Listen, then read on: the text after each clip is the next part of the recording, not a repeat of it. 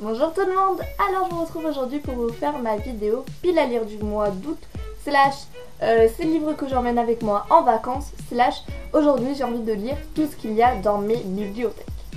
Voilà, je vous mets direct dans le bain. Voilà, cet été vous savez que moi j'aime faire descendre ma pile à lire quand je ne travaille pas et c'est le cas du mois de juillet et du mois d'août. Du coup j'ai vraiment envie de dévorer tous les livres de ma pile à lire. Le seul problème c'est que ce mois-ci je vais beaucoup bouger, je vais aller à Disney, dans l'Aveyron, dans le Gard, à Montpellier, bref je vais vraiment bouger. Du coup je vais avoir moins de temps de disponible pour lire. Et du coup j'ai décidé de vous présenter cette pile à lire d'une manière un peu plus originale puisque je vous retrouve avec ma boubière. Voilà, donc elle est assez rigolote parce que je l'ai un peu personnalisée avec, comme vous pouvez le voir je pense, un bracelet que m'avait envoyé l'auteur Carville pour un roman qu'elle m'avait envoyé. Je l'avais reçu en goodies, du coup j'ai décidé de décorer ainsi ma bouglière. Voilà, donc qu'est-ce qui va se passer? Je vais vous présenter dans un premier temps mes lectures en cours, les livres qu'il faut absolument que je lise durant le mois d'août, et après nous allons piocher dans cette magnifique jarre plusieurs livres, je ne sais pas encore combien, qui vont finir de constituer ma pile à lire du mois d'août. Si vous êtes partant pour regarder la suite de cette vidéo, eh bien restez avec moi, on va commencer tout de suite. Alors juste petite indication au cas où vous poseriez la question, cette bibliothèque que vous voyez là n'est pas ma véritable bibliothèque. Il s'agit là d'une sorte d'annexe, voilà, de petite bibliothèque secondaire. Ma grosse bibliothèque se trouve de l'autre côté, là-bas. Le problème c'est que niveau luminosité, elle rend très mal, elle rend pas très bien, ce qui fait que du coup, je peux pas trop la filmer, il n'y a que celle-là dans le décor. Mais sachez que ma bibliothèque est composée de beaucoup plus de livres. Qu'est-ce qui se trouve là-dedans? Voilà, je tenais à clarifier les choses au cas où vous poseriez la question. Donc, je vais vous présenter tout de suite mes deux lectures en cours, donc qui constituent partiellement ma pile à lire du mois d'août. Donc, en ce moment, je suis en train de lire un service presse des éditions Dreamcatcher qui s'appelle La Parisienne et le Highlander, le tome 1, La Salamandre et le Félin.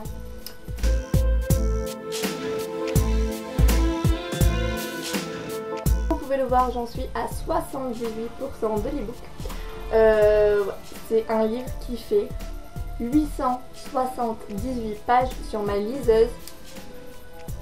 Et là, je le trouve génial. Mais si je dois qualifier ce livre à l'heure actuelle, ça serait quand est-ce que ça se termine? Parce que franchement, pour vous montrer, hein, je ne rigole pas, je suis sur les statistiques de lecture. Vous allez voir le nombre pour ce livre. Hein. J'ai passé actuellement 21 heures de lecture avec des sessions de 45 minutes environ. Et regardez le nombre de pages tournées. 1139 pages tournées, alors que le livre fait 878 pages, mais vous savez la pagination chez Kobo c'est un peu particulier. Voilà, j'ai tourné plus de 1139 fois, pages sur ma Kobo. C'est un livre, j'ai jamais vu d'aussi gros pavé, j'ai l'impression en fait. Donc voilà, c'est vrai qu'à l'heure actuelle j'ai juste une hâte, c'est de le finir, mais l'histoire est vraiment super, ça parle... de toute façon je vous mettrai les résumés quelque part, voilà. Mais en grosso modo ça parle d'une femme parisienne qui va devoir sceller son destin avec un Highlander. Donc Highlander on parle pas du tout dans le passé, ça reste une romance contemporaine. C'est un homme en fait, un Écossais. Et les grands-parents de ces deux familles-là, donc de la parisienne et du Highlander, se sont rencontrés et ont signé un pacte dans le passé. Le problème c'est qu'ils sont tous les deux morts et c'est à la charge de leur petit-fils et leur petite-fille de poursuivre la quête de leurs grands-parents. C'est une quête un petit peu à la recherche d'une troupe de jouvence, je crois, d'une pierre de jouvence, enfin en tout cas quelque chose qui ferait des miracles et qui permettrait la vie éternelle. C'est super intéressant, mais comme je vous le dis, 1139 pages tournées, et il me reste encore 22% à lire. Voilà, j'ai vraiment une hâte de le finir. Donc ce qui se passe c'est qu'aujourd'hui on est le 11 août et c'est ma première lecture, c'est ma deuxième lecture du mois seulement. Donc là mon rythme de lecture va être assez lent, c'est pour ça que ce mois-ci je vais essayer de faire une pile à lire assez petite. Parce que je sais que je ne vais pas pouvoir lire énormément, surtout après un gros pavé comme celui-là. Ensuite on enchaîne avec ma deuxième lecture en cours qui est Oraison donc écrit par Samantha Bailey. Ici j'ai l'intégrale donc qui était proposée par Brajlon lors de la grosse op, donc la grosse opération avec tous les e-books à 99 centimes. Donc voilà, là comme vous pouvez le voir, j'en suis à 8%, mais c'est un intégral. C'est un intégral, donc moi je vais lire que le tome 1.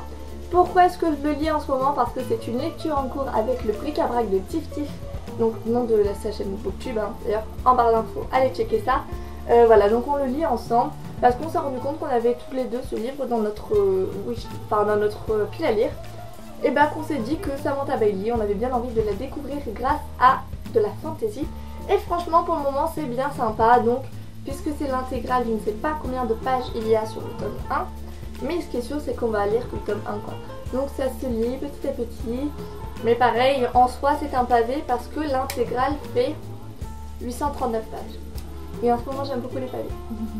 Ensuite je vous présente mes deux lectures un peu obligatoires, en tout cas celles que je vais forcément lire au mois d'août. Ce sont les mes deux réceptions de la rentrée littéraire de Prélude Édition. Donc nous avons là Les mots entre mes mains écrits par Guinevere Glassford et les petits mots, Aux petits mots les grands remèdes de Michael Uras, donc tous les deux publiés chez Prélude Édition.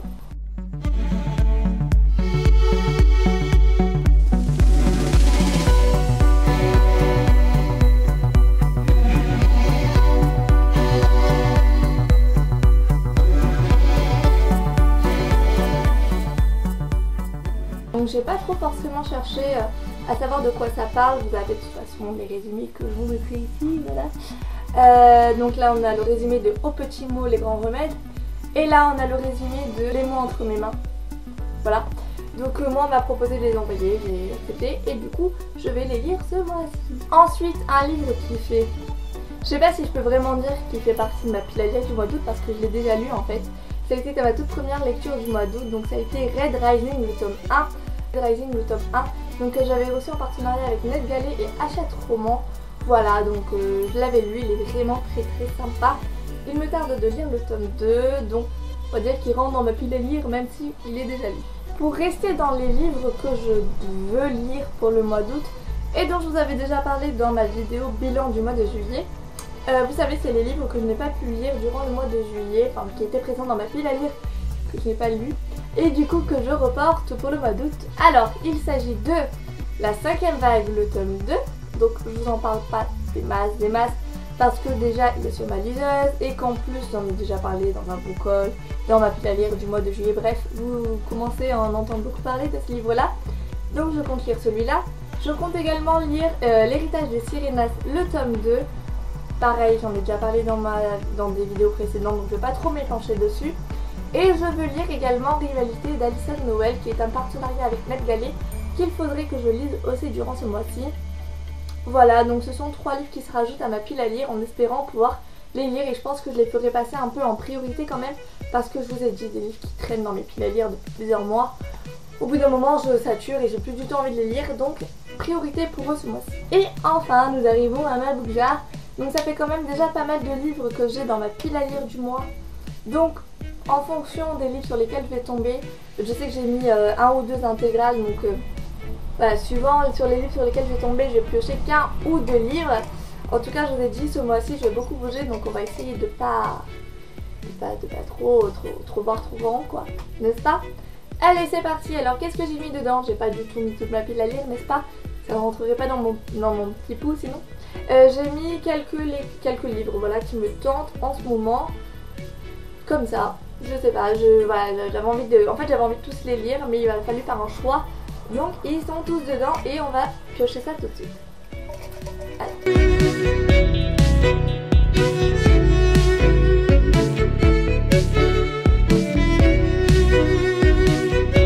Ouais. C'est parti, on ferme les yeux, on regarde pas. Qu'est-ce que je vais piocher là-dedans? Allez, lui. J'ai peur. J'ai pas envie de le piocher en fait. Est-ce que je le repose et est-ce que je le garde? Qu'est-ce que c'est? Je vais vous le montrer à vous en premier. Ah ben je vois à travers, c'est pas rigolo. La vie compliquée de Léa Olivier, le tome 8. Et voilà la bête.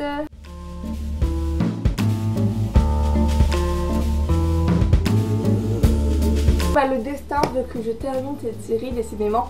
Et bah ça tombe bien parce que c'est le tome 8, après il me restera que des hors-séries à lire. Alors voilà, je suis contente de le lire, franchement. Je pense qu'il va faire partie aussi des prochaines lectures, en tout cas quand j'aurai fini mon gros pavé de 878 pages, n'est-ce pas? Voilà, donc hâte de le lire, hâte de connaître peut-être le fin mot de l'histoire. Je ne sais pas s'il n'y aura pas une suite après le tome 8. En tout cas pour le moment il n'y a que des hors-séries qui sont parues, donc on verra bien. En tout cas, merci le destin, la vie de compliqué de Léa Olivier, ça va être génial. Allez, il est assez court, on va s'en tenter un dernier. Un dernier, alors qu'est-ce que ça va être? Vous êtes prêts? Moi j'ai peur.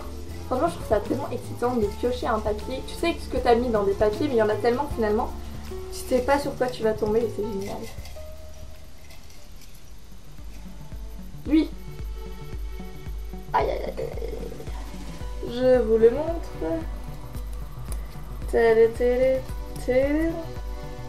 Et c'est Outlander l'intégrale 1.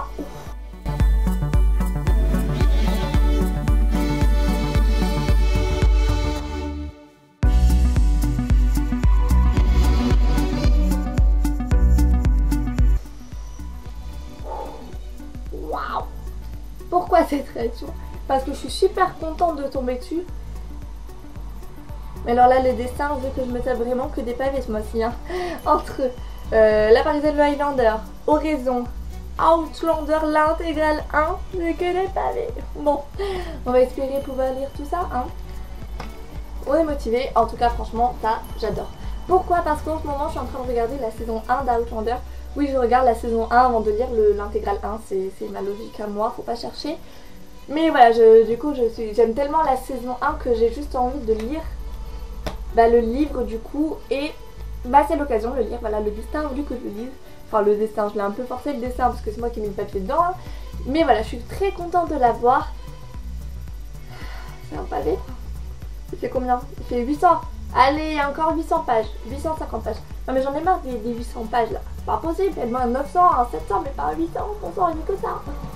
Donc voilà, un 800 et quelques pages. Une fois encore. Mais c'est pas grave. J'ai trop hâte de lire Outlander l'intégrale 1. Donc on va se le faire celui-là. Hein. Et voilà, c'est tout pour cette vidéo. Enfin c'est tout, c'est déjà beaucoup. Croyez-moi, j'ai du pain sur la planche. Là je vais filmer ma vidéo, je vais la monter, je vais la publier. Je vais foncer sur la Parisienne et la Outlander. Il faut que je le finisse. Voilà, là comme vous l'aurez compris c'est le mois des pavés. Et bah tant mieux, j'adore les pavés. Bon, pas le mois le plus facile pour tous les lire, mais on va voir ce que je peux faire. Vous verrez ça là pour le bilan du mois d'août. J'espère franchement que j'arriverai à tenir mes engagements et en tout cas à lire maximum de livres de cette pile à lire. En tout cas je vous remercie d'avoir regardé cette vidéo, j'espère qu'elle vous aura plu.